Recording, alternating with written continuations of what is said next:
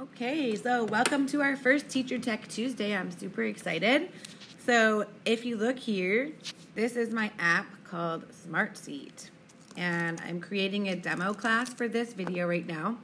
So if you wanted to download this app in the App Store, it's this one right here, this first one in this group that I have called Smart Seat. So I already have all of my classes in here, but I wanted to walk through creating a demo class today. I love this app. This is my favorite seating chart app. Our school's program that we use for grading has one in there, but I don't find it's as intuitive or useful. So I just want to show you all of the ways that this can be used. So I'm going to go ahead and show you my demo class. Okay, and so right now I just have one student. The lonely Brad Pitt is my only student. So I'm going to show you how I can easily add students to my class by clicking the bottom right corner here where we have more, and we're going to go ahead and click roster. So I'm going to go ahead and add in a Jennifer Aniston. Now, if you can't tell, I've always been Team Jen, just saying. And so I'm going to go ahead and grab a picture of her. I thought I had one of her. Of course, that's not the one that... There it is. All right, so... and let's say she does go by a nickname. If she doesn't, you could just leave her and it's going to automatically, oh, I put her right next to Brad. That's so sweet. It's going to automatically put her on your seating chart. But if she does go by a nickname, you can type, let's say she went by Jenny. Okay, you can type that here so that when you click done and go to your seating chart, you're going to see the nickname and the photo. Now, it's up to you if you want to use photos. I find it actually easier when I'm putting my students in. So I have also got a Leonardo DiCaprio in there. Okay, so you just type in the name. Let's nickname him Leo. And I find it easier actually just to take the photo of the student rather than importing all of them, because that could take some time. So I just walk around the first week of school and snap a quick photo of all of my kids. But for this demonstration, I'm going off of my album and pulling in pictures of these celebrities. So I'm going to go ahead and add a couple more just so you can see. Again, when you're finished with your student, you can just click done. I'm going to add Ashton. I can spell. Kutcher. And, okay, his lovely wife. And then we should be able to go on from there.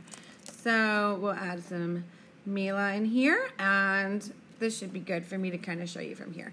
Now, another great feature that this has is that it has this notes.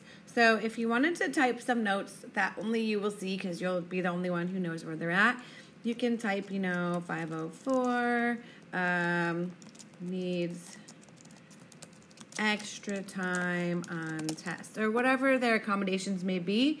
You can tap it right in here so that next time you went to your seating chart and opened up, Mila, you just click that little notes box and then it's there.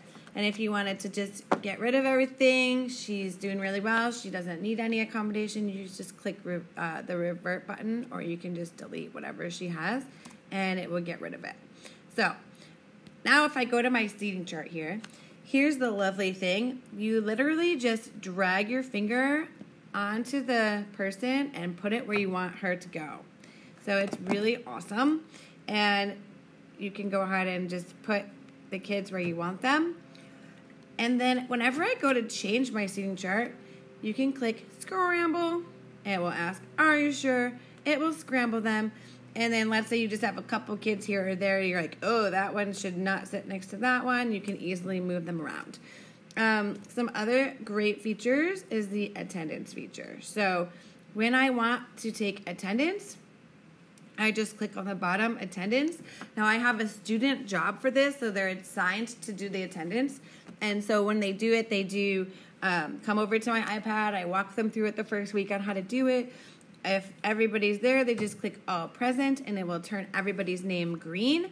And then if they're tardy, it will turn them orange. You just literally tap the absent next button. Absent will be red. So you tap that absent button on the bottom there, and then you tap the student that's absent that day, and it will turn them red.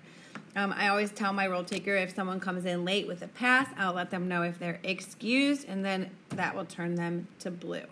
So really easy, and the great thing is if I accidentally forget to put my attendance in to the school system, I can come back over here to attendance summary and go to any day of attendance to look and see who is marked absent by my student roll taker.